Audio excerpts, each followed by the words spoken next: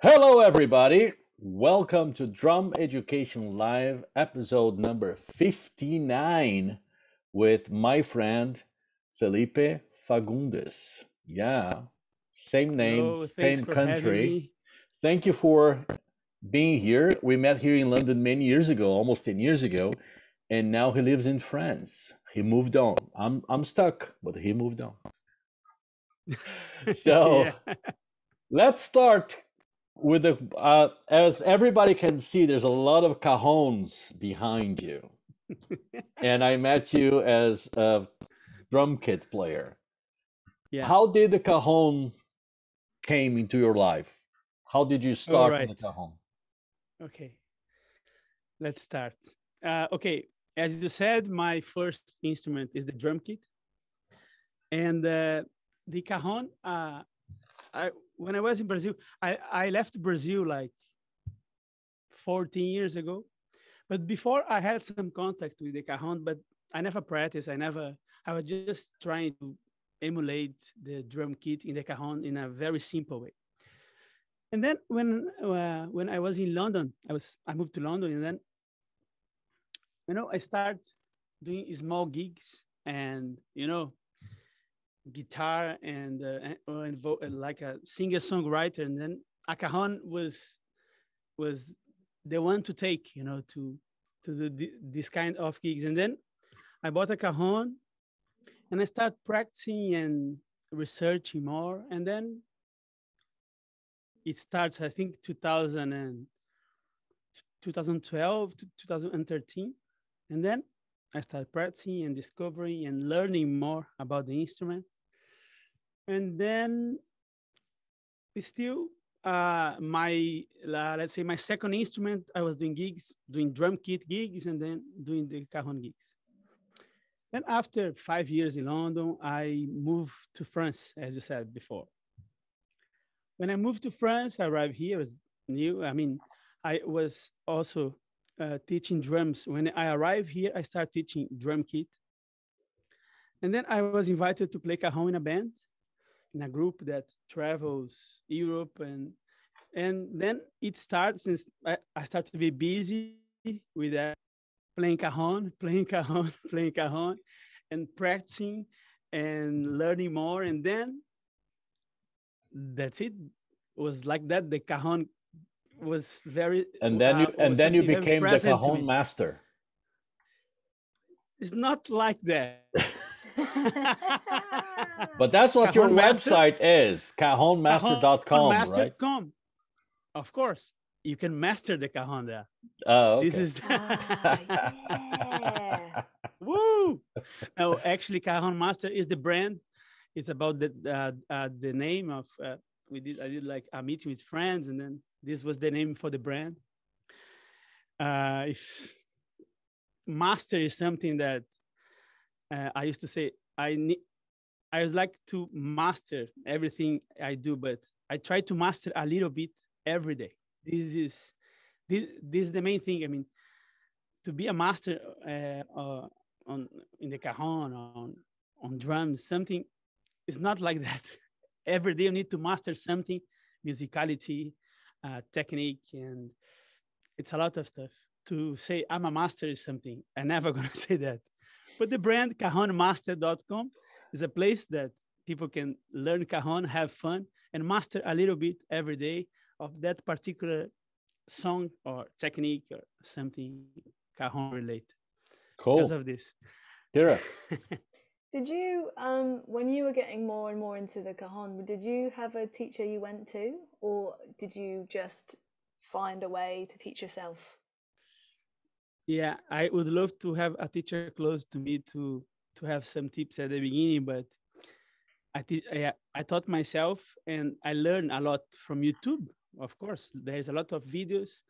Not now that I'm in the world of cajon, not as much as I would like to have, because you can see a lot of videos of the cajon, but I think this is why I start doing that. I start making videos, tutorials, and lessons, because I think uh, it's gonna sound that I'm in love with the cajon, but I love the instrument. I think the possibilities and the translation between drum kit and the cajon, mainly, I think it's amazing.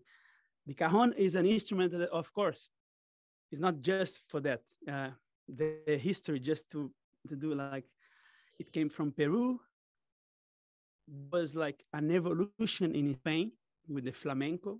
And nowadays is something popular to play pop music and to play drum kit grooves. It's the approach I do. Some people use the instrument to play traditional music. My approach is to translate the drum kit to the cajon and try to adapt. And but I think I missed your question. No, you didn't at all. No, actually not. But so I know you have been putting a lot of videos out there on YouTube, kind of tutorials for the cajon. The number of videos about the cajon, is it increasing, or is just you kind of doing it?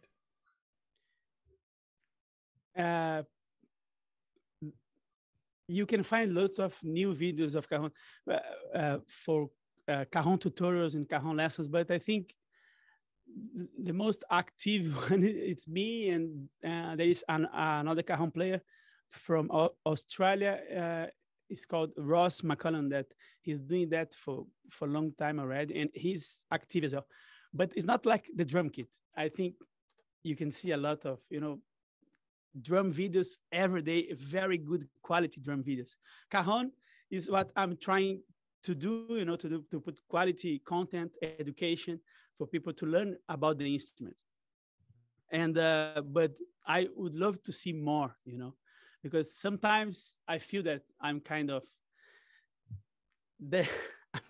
alone, and I try to, soon I invite some other cajon players to come to my channel to do some lessons with me, to explain different things on the cajon, because I think the lack of other people doing cajon education I think it's big now, and I'm doing that, and I'm gonna try to put this instrument as popular as I can. This is what I want to do.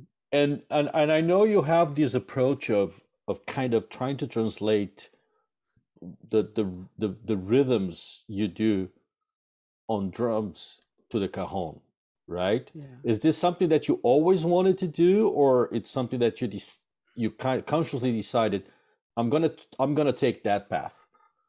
It was natural for me. I played drums for almost 25 years, drum kit, and was the most natural way to do that. And the kind of music I play, pop music or Brazilian music, always, I think the groove, for example, I think the drum kit first, how it's going to sound in drum kit. And of course, it's not with the cajon technique, that is a hand technique, is different. I try to learn the technique from a lot of different cajon players, because it's something that is not like drum kit, that you have lots of techniques like for rudiments and molar and all these motions with your hands. With cajon, it's still, in my opinion, it's still new. There is a lot of technique, but there's a lot of techniques that can be applied, and I think, yes, the most natural for me was to translate the grooves. But of course, I need to bear in mind that the hand technique is very important. So every day I'm trying to adapt and see what works and what doesn't work. And I record myself, I make the video, and I see, no, but this is not right. So every day is an experience. Today I was doing a video. I translate like a Latin, a songo rhythm to the cajon, and trying to make as simple to understand as possible, because the songo is not simple with a drum. Yeah. And good luck with that. The hands to it. But I love it. It's a challenge, but I love it. Great. Kira. So many things to talk about, but I So want go to ahead. say your YouTube, you've got what, 11,000 subscribers. It's really amazing. And do you think, I mean, how has your experience been growing that? Has that been your intention from the start, or has it been something that's just occurred naturally? Naturally, but it's difficult. I'm not gonna lie here. I'm not with the numbers every day, but I mean, my main goal was to have these followers, subscribers, students that really follow me. And I don't want just a click in the subscribe button. I want people that follow, that want to play cajon, that are interested in the subject. You know, yes, 11,000 followers. Yeah, it's not easy to arrive in numbers, and sometimes the numbers on YouTube is something that you need. I mean, I need to have for the YouTube to put the videos in a place that more people are going to watch. You know how, but to be honest, I was more at the beginning. I was sometimes a bit frustrated because I work a lot. I mean, the thing is to grow YouTube like I'm doing. I'm not doing viral videos. Maybe one video can be viral one day, but I'm doing educational videos. And what I felt is that as much relax and I do the work that is true to myself and to the people, it grows. But of course, at the beginning, it's not easy. I'm doing a video a week since May 2019. So it's kind of a bit more than 2 years. I arrived last week. 120 was my videos. Video. Yeah, I mean, I probably skip some because I arrived in my video number 100. Okay. I mean, but it's a lot. It's almost doubt. every week. So it's a lot of videos, but it's just, it's all the thing. When you start, is another thing that I became addicted. When you start doing I start doing the videos and I start receiving the feedback from people. I said, okay, I'm gonna do another one. I didn't plan to do like that. I'm going to do 5 years every week. No, but I'm doing now because I know that it's helping a lot of people. And I receive, at the beginning, I received a message a week or something like that. Now I'm receiving a lot of messages every day. And I'm very happy. This is my passion, is to deliver information and help people. So teaching for me is the best. And YouTube for me is even better because I love to prepare all this, to make the video. That I love doing videos as well, all these lights and stuff. I love to do that before because I have some background with photography and everything. But it became something that is natural for me, and I can't wait to make a video to receive the feedback and to answer all the questions. This is the main thing of YouTube, and now of my courses as well. That is all connected, let's say. It's great. Well done. I feel like it's really. And it is an achievement because it's not easy. Yeah, and how you are on camera is just really infectious, and it's passionate, and your passion for it shines through, and I think that's really great. I wanted to know because I have definitely been in a situation where I've been in a band and they've said, "Oh, sorry, we're not going to do the drum kit today. You're going to play the cajon. You've got a cajon, right?" I'm like, "Yes, I do. Her name is Yvonne."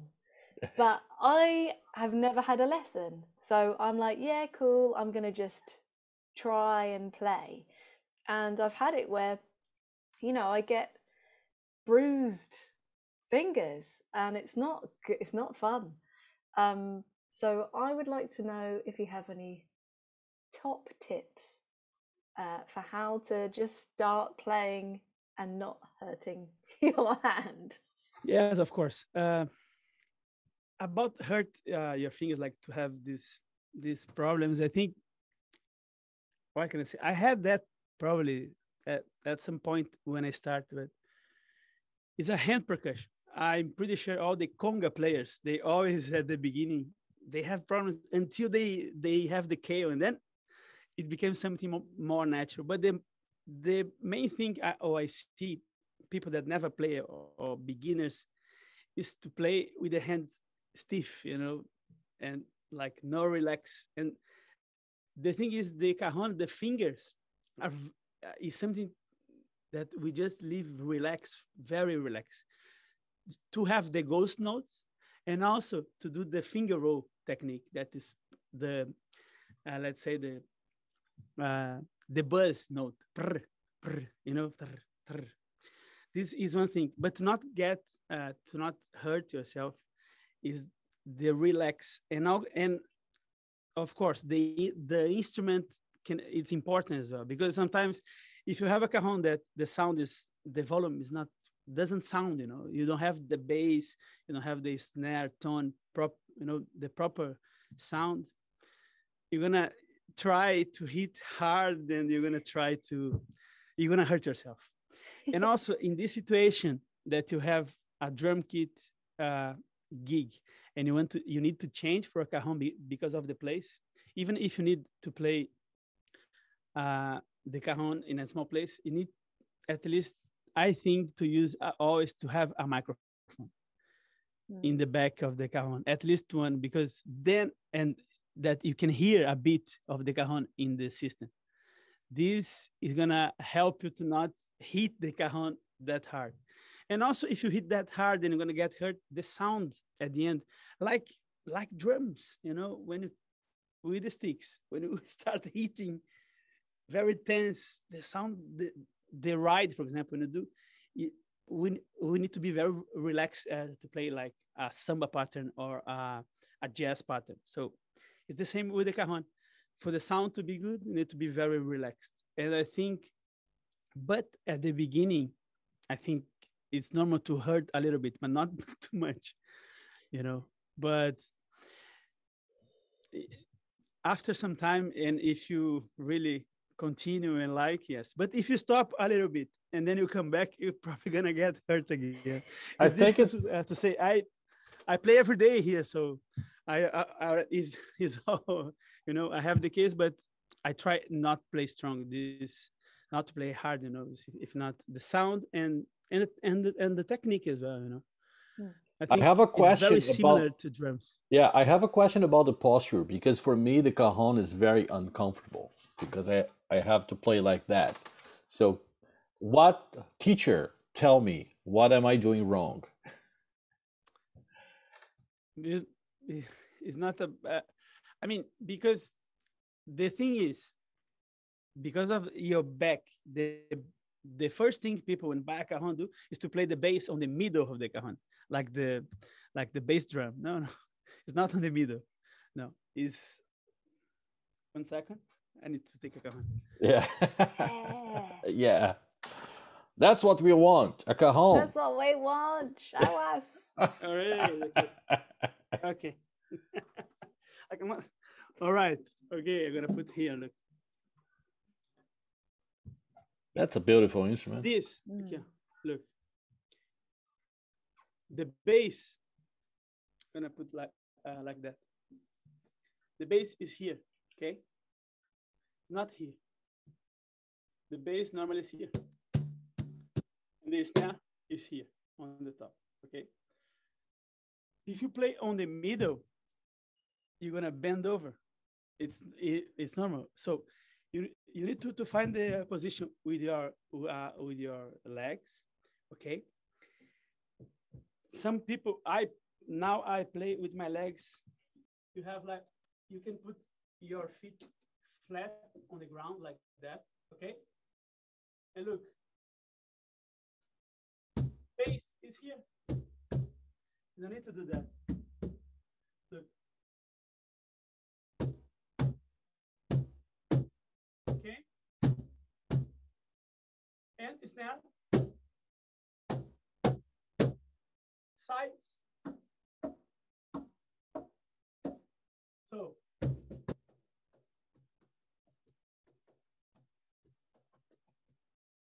And my back is still, with not like that. It's nice to. Can you hear me well? Yeah. I can hear your voice. Maybe it's nice. Yeah, we can hear your voice. Yeah.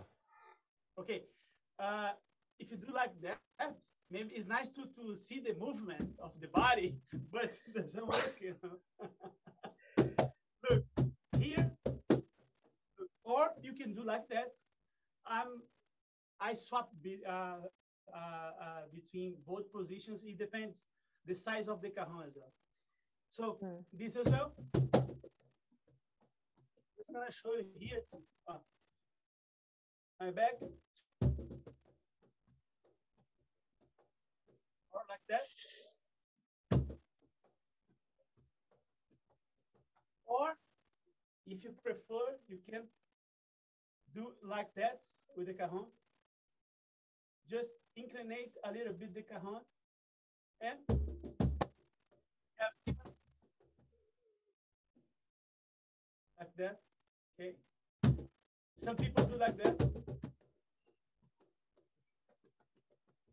So the possibilities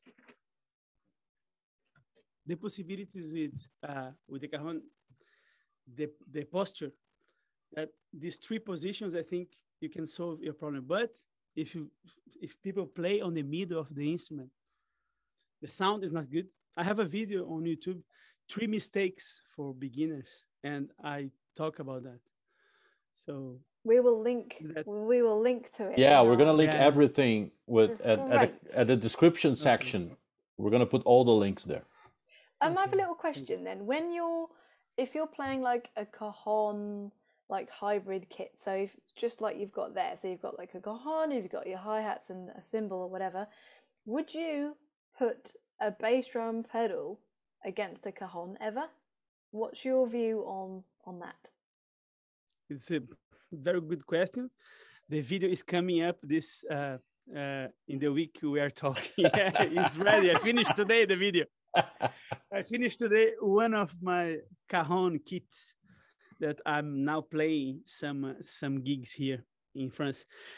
I used a lot actually. I used when I was in London. I used a lot of hi-hat, cajon, and the pedal in the cajon on the kicking the cajon. I used to do that. I'm not doing a lot now because I'm trying to just use the hands, and when I need, I use one brush or rod sticks to use to play the cymbals, and with my left hand I play the cajon and other small percussions, hand percussions. It's nice. It's very nice. I think if you put a pedal with a cajon, it's very nice. But it's like the drum kit sound. You need to gonna play the snare in the upper part of the cajon and the kick, and you will probably put a hi-hat or something. It's very nice. I probably gonna soon do a video about that. But what I do sometimes is, because I don't like to put in the same cajon, because if I have a gig and I need to play just the cajon, the pedal is gonna be on the middle. So if I need, I take another cajon and I put a drum bass pedal with a beater, very soft, and it works. I think it's a good way for drummers to put the cajon and to use as a bass drum. But I prefer use and keep the instrument with the hands, and I prefer it's harder, of course, because you need to play everything with sometimes you play the right and the left hand need to do a lot of stuff, but it's a good work as well. It's a good work if you good independence work. Yeah, very good. Do you think, going back to your concept of, I want to bring drum kit rhythms to the cajon, do you think it's possible to play pretty much anything you play on the drum kit on the cajon? Everything. A lot of things, but I don't know if everything. I think when it's I think groove wise and even feels, I think, are possible to emulate the drum kit on the cajon. Probably there is some crazy stuff. I mean, to play jazz on the cajon, like a swing pattern, for example, I use brushes to do that, and sometimes I use one brush to do that. It works, but I think sometimes it depends of the tempo of the standard or something like that.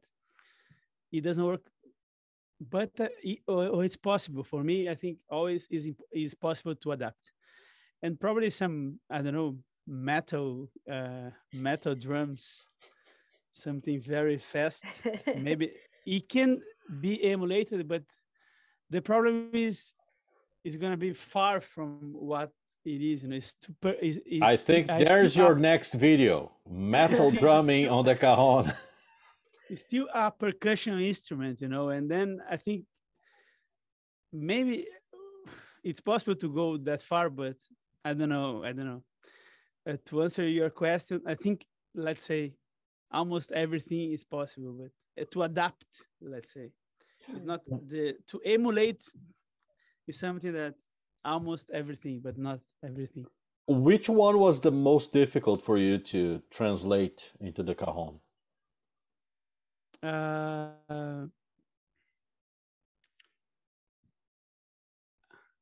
I would say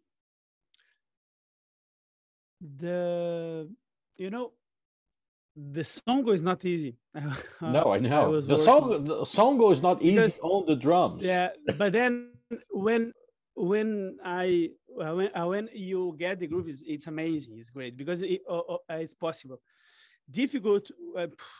It's difficult because everything is difficult at the beginning. Then after we internalize, we integrate, and it's ours. You know. Yeah. The thing is, in the beginning, everything is difficult, and then later it gets more difficult. The thing is, I say to all my followers and students, it's gonna be difficult sometimes. You know, it's difficult, but then you're gonna practice and have fun with that, and after it's yours, and then you're gonna put your own taste on it. I think it's difficult to say what is difficult. Probably everything was difficult for me, but then practice, and then I arrived there. But yeah, these Latin rhythms. Apart from samba was something very nice that I started. Was difficult at the beginning, but now it's very natural for me to create the samba patterns, because this is something that we don't find a lot of samba on cajon. There is some Brazilian percussionists that do that, but it's something that I try to create a groove every week, a new groove.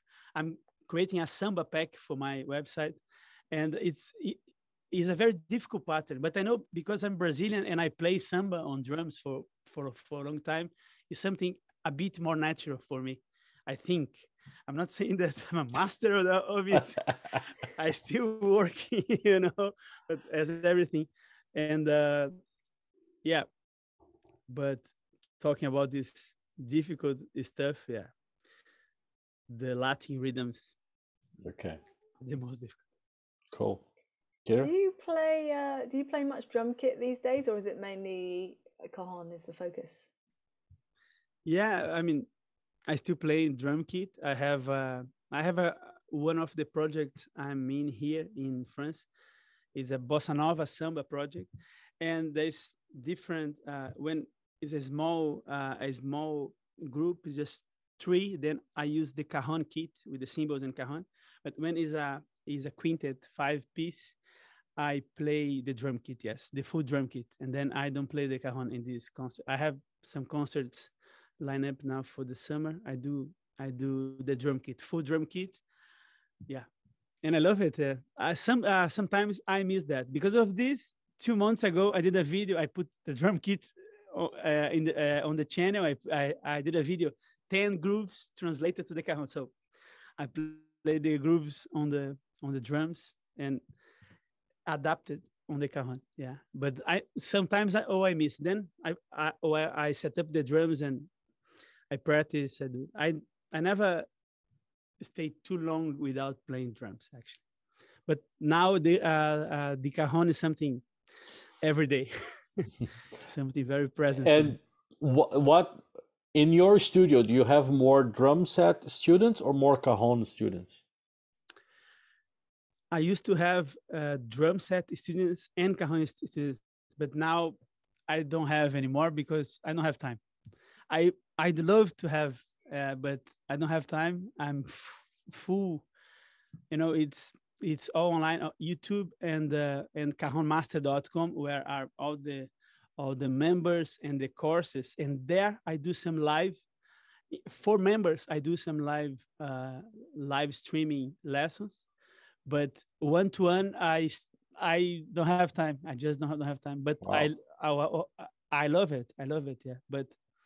But when you I had was when you had the time, it was more drums or cajon? half. Yeah, I had the drum kit students and the cajon students. Yes. Okay. Yeah.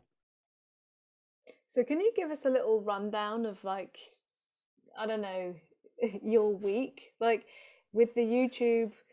Because I guess people don't really know what's involved. You know, they think, oh, you know, upload a video, but it'd be really nice to see a little insight into. Because your it's actually routine. two things, right? Is YouTube and Instagram, because you know it's kind of one feeds the other, right? And Facebook and TikTok and Twitter and Wow. I don't know. I mean, just to I'm gonna do how my workflow of the week works. It's difficult to say, for example, this week or now, because summer here, I still playing gigs and I love it. Probably I need to, I need to do less of that because of cajonmaster.com. But normally my week is, before I used to do a video in 4 or 5 days. Now I do everything in one day. My videos are everything in one day, maybe two, just to be, but Monday and Tuesday, I need to have the video of the week done. And it generates also the posts for Instagram and Facebook or TikTok and Twitter if need. But mainly I post on YouTube once a week, and Instagram and Facebook probably, I don't know, 4 or 5 times per week. And I do stories, all this to keep, I mean, it's normal. I don't get so crazy as I was before doing Instagram every day, twice a day. No, I select the content I want to post, and then something from YouTube, some short videos from my long videos of YouTube. And after that, on Wednesday and Thursday is planning because I'm now, it's difficult to say, but I'm planning the new courses. So I'm at least 2 days a week planning the new courses that go to cajonmaster.com in September probably. And that's it. Weekend, I'm a father. I try to stay with my kid if I don't have a gig, but try not to work in the weekends. But sometimes I have to say that I run to the studio if I have an idea, and I do that. And I make something. If I have an idea, I leave the house and come to the studio and do that. Yeah. You know, Marie, my wife, she knows. And apparently she's very happy about it. Yeah. Tell me about it. Okay. Yeah. But being a father, have you tried to teach your son to play the cajon? He's already playing our Queen, and he's playing lots of stuff. He plays the cajon at home. He has a drum kit at home as well. So how old is he? Now it's 4.5. Now is the what? Yeah, 4.5. And this is now is the beginning. I'm start getting a bit more serious in the on drums. I mean, not as a crazy, but just to start the first grooves and patterns, and the cajon as well. what I'm going to try is to put the two instruments in the same time. Teach a bit of drums and maybe translate I didn't try yet, but translate the grooves to the cajon. Make him to understand how I do the things here. But yeah, slowly, slowly, no pressure. Cool. 4.5. There's it's still a lot of stuff to do. It's cool, and so Yeah, no pressure. it has to be fun. Otherwise, Of course, always. This is the thing. Is the main thing. I know that we need to. The education, the music education is something that, I mean, there is a way to do, there is another way to do, and there is many ways to do, actually. This is what I think nowadays with all that is happening. So it's important to not just teach, is inspire, no? Inspire inspires the main thing. Inspire and make people happy when are learning something, when they are mastering something every day. This is the main thing for me. True. Kira? I love that. I guess I wanted to be a bit nosy again, and like you're busy doing your videos and planning. Do you get any time to practice? And if you do, what are you working on? This is the difficult part, but for every tutorial that I'm making here, let's say that half 50-50. I have an idea, and sometimes I don't know how to do that pattern, or and I practice. When I arrive in the studio in the morning is the time I play. I arrive, let's say, 9 in the morning in the studio, and is the time I practice. I have to say that I practice for the videos and I practice for the courses. And when I have a gig or a concert that it's very, I mean, I don't know the parts and stuff, I practice. This is the moments.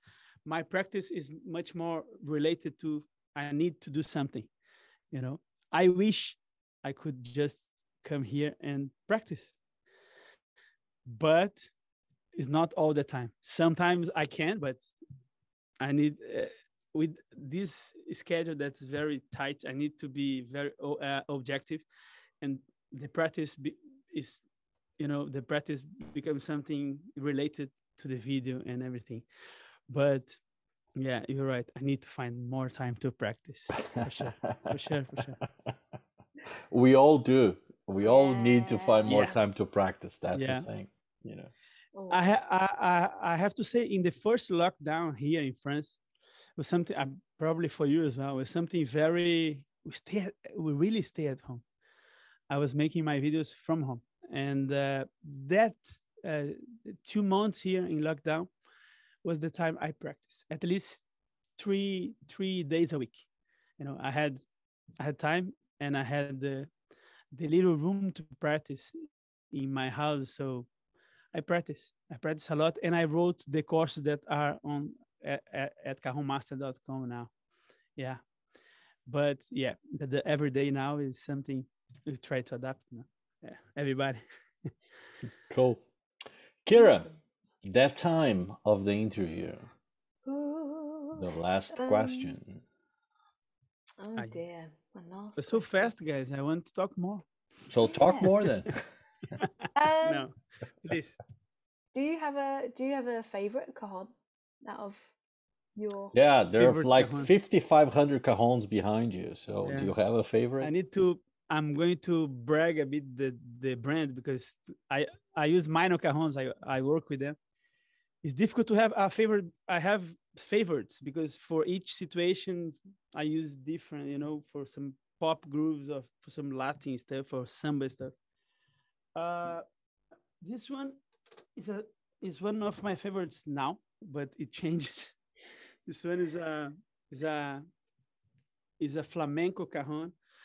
I think, just to make the answer a bit bigger, is longer. Sorry, is the 3 types of cajons: Peruvian, snare cajon, and flamenco cajon. the Peruvian, there's not a snare wire or strings in the inside. Okay. The snare cajon, there's the snare wires, like the snare drum of a drum kit is the same. And the Peruvian is with strings, like guitar strings all along the front plate. You mean the flamenco? The flamenco, sorry. I said Peruvian? Yeah. Sorry, the flamenco cajons. You can see some strings there in the inside.